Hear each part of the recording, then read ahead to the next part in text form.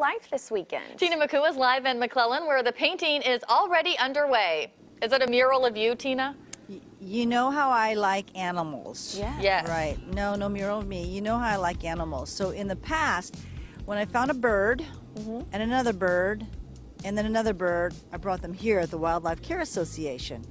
Then I had all these birds at home and I had all these bird cages, so I donated the bird cages to this place, Wildlife Care Association, out here on the backside of McClellan. Rick Reed has been doing a lot of work with them, but this is the house of many animals that have been lost or on the roads. We had 6,000 residents bring us 140 different species last year. This year, because of habitat being flooded for so long and the brutal heat this summer, we had up to 100 birds coming in a day.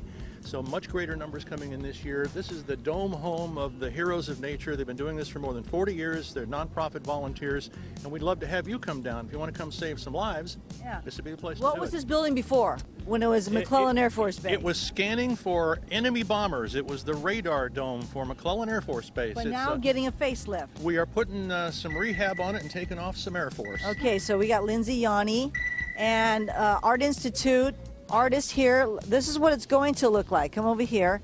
This is the end result. This is what they're going for right over here, and some other drawings of animals, right? Correct. Okay, so who do we have over here? Well, these are our wonderful volunteers. Rick got a hold of them, so they're awesome to come out. They're doing all my prep work for me, paying their dues. It's awesome. And then how long do you think it's going to take you to paint this whole mural?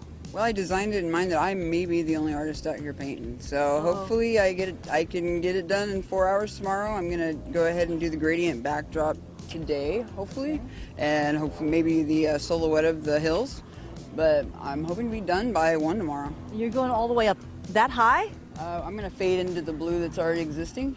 Okay. So yeah, we're going up that high. All right, looks good. So we can't wait to see when it's all completed, when it's all done here.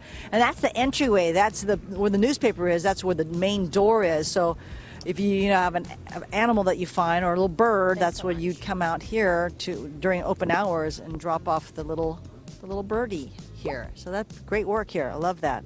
So this is what it'll look like. Again, here, Wildlife Care Association. They do wonderful work, and you always can donate to them. They always need things like blankets for the babies. There's like baby squirrel like this small. I saw in a little shoebox one time. I go, oh, it needs more blankets. So anything that you can think of, volunteer. They have a big long list of things that you can do for them. Thank you so much for that, and good luck. 4 hours tomorrow, and thank goodness it's not hot out here. All right, guys, back over to you. Thanks, Tina. Well, people are coming together this morning.